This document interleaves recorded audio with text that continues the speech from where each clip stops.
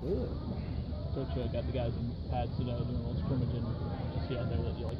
Well, I thought I saw some guys that wanted to make plays that are improving. We do have quite a few guys that need to step up and perform for us. I think defensively we're making progress, and we're going to need to. Offensively, we're behind, that's for sure. But we got to give these young guys some reps. We got to find some new playmakers. We got to find some consistency. And right now, we've got a ways to go. How are the quarterbacks doing? Well, the quarterbacks are improving. I think that we're trying to give them all a fair look. Eventually we're going to have to start to figure out who's going to get more reps than the others. But right now, there is improvement. Not really one is really standing out. So, without question, we still have a lot of work to do in that area. But I think they're working hard. It's going to be a process. We're going to have to use every spring practice we have, every meeting time we have to get there, and hopefully by the time game one rolls around, we can find a way to be productive. Would you like to have that guy picked out when spring is over, or do you think it might take until the fall? Well, I'd love to.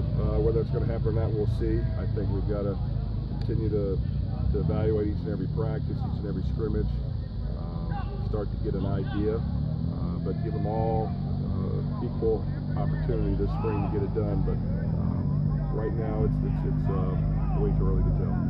You're a big believer in applying pressure to guys and seeing how they respond to it. Can you get on just about every offensive position this week? How important is that to just see how they react to it? Well, I think our offense needs to understand, yes, we've had two very productive years, but this is a new cast.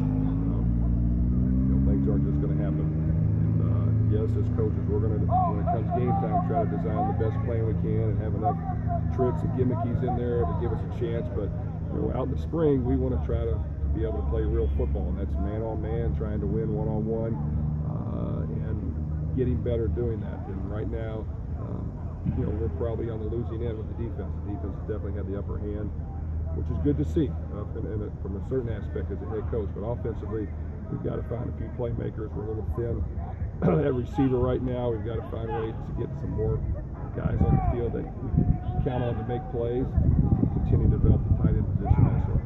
What about the defense in general? Anything stood out that they've done well? Things they're still working on? Well, I tell you what, I like our defense right now. I think over the last couple of years, we've tried to add a lot of depth, a lot of personnel. We definitely have more guys on defense that can play the game right now. More guys we can rotate in there, and more talent, I think, on that side. So they've got to continue to progress. They've got to try to be the strength of the team, kind of like my first year here as an assistant. Our defense led the conference in total defense. We may have to do that this year. And while that's going on offense, we just got to try to plug away and find a way to get better. What do you think of Pro Day on Tuesday? Well, it was great to see, something this program and our players have worked hard to get to. When you see all these teams out here, all the scouts, personnel, coaches, taking a look at our guys, it was a proud moment, I think, for anybody that has played here for the Hilltoppers, and hopefully we can continue to build upon that. But it's definitely a credit to the players and all the coaches that have put in a lot of hard work. Lobbying.